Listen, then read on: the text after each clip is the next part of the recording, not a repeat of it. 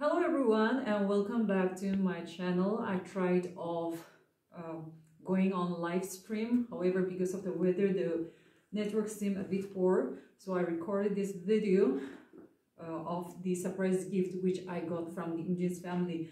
So I've already unwrapped the gift box and I got a hand towel, a mug, so I'm thinking of taking it to office to have coffee there, and then manicure set, a pen, and then a notepad. Thank you very much, Imchen's family, for your generosity. God bless you. You might be wondering what I used to do usually after all the daily activities. So me as well as my family members, every night we used to have devotion. And even this year, the Imchen Baptist Church, they have gifted us with the daily readings. It's called Arogo. And this year, the church, they are celebrating this 25th anniversary of printing this book. It was from 1998 under the leadership of Reverend Luyện, who was the pastor during that time.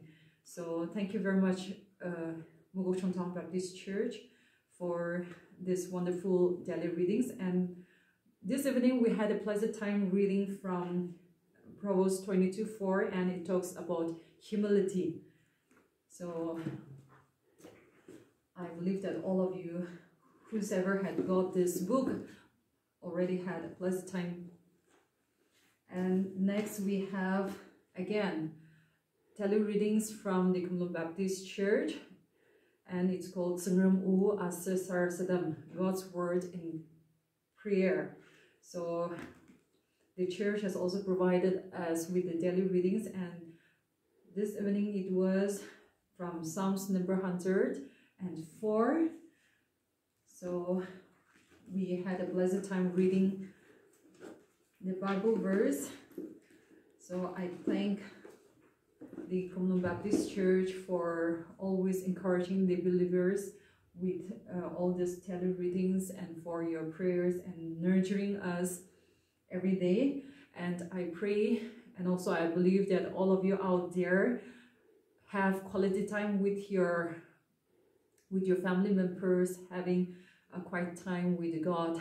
So keep on continuing with the good works, as well as having faith and hope in God. And I want to share one thing. I always carry this cross, which was gifted by Miss Limarilla during her time of sharing God's word. So every time I look at this cross, I remember the difficulties, the burden which Christ has to bear for all of us. We are sinners saved by grace. So this cross reminds me that whenever we have problems, whenever we have difficulties and struggles in life, we should look at this cross. We should look at God.